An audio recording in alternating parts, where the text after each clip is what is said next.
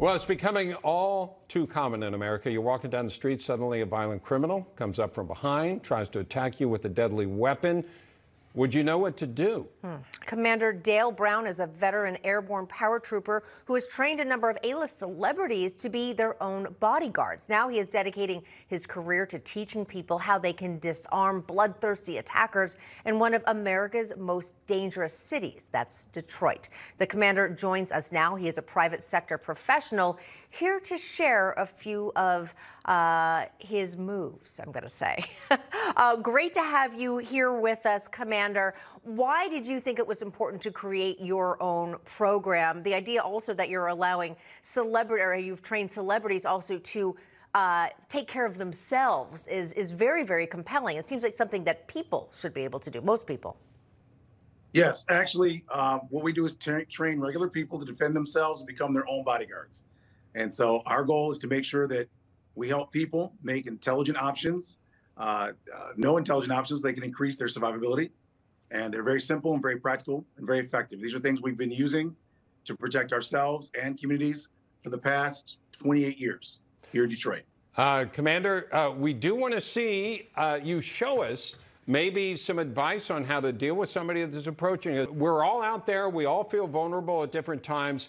Give us something that we can use, sir, in a situation in which we're being attacked. Well, when you're being attacked, the most important thing is to stay calm and do not resist unless you believe you have to in order to protect your life or lives of others.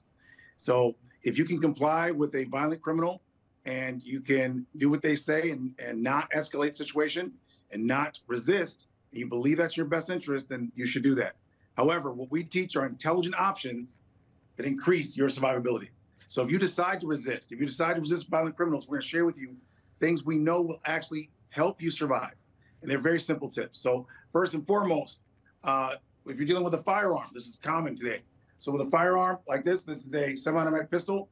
So that means there's a slide on top. And when the person pulls the trigger, there's going to be a movement of the slide on top, which is going to cause it to fire. So when they pull the trigger, this part moves. So to stop this from firing, what you can do, first of all, if the person's pointing a gun at you, you want to always agree with them. You want to move what's in front of the gun first and then control the barrel. As long as you control the barrel, you have leverage. If you push the slide to the rear, it can't fire. So that's something you may want to do when you're in close quarters, such as in a car or in a small space in your home. You encounter a violent criminal. You would push the slide to the rear, which takes out a battery. Anytime you hold the front of the weapon, the barrel, you can redirect it because you'll have control of the weapon. And another way to stop from firing, which is very important, especially when you're in close quarters, is to block the hammer. If it has a hammer in the back, you can block it down or forward. You can also put your finger behind the trigger if you have room back there. These are 3 ways to stop a gun like this from firing. Push the slide to the rear, lock the hammer, or trap the trigger. Get the trigger finger blocked out of the trigger well as well.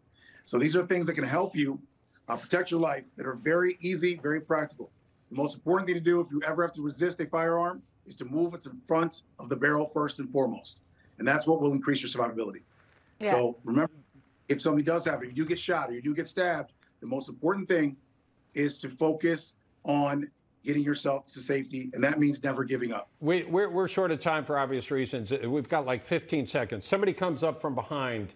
What's the best way to deal with that? Just like I said, we're short on time, sir, but it's fairly important here. So if someone grabs you from behind, what you're going to do is you're going to take your hand and you're going to hit them between the legs, grab, pull down.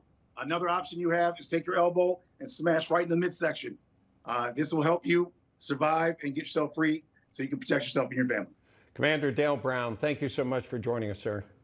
Thank you, sir. Thanks for having me.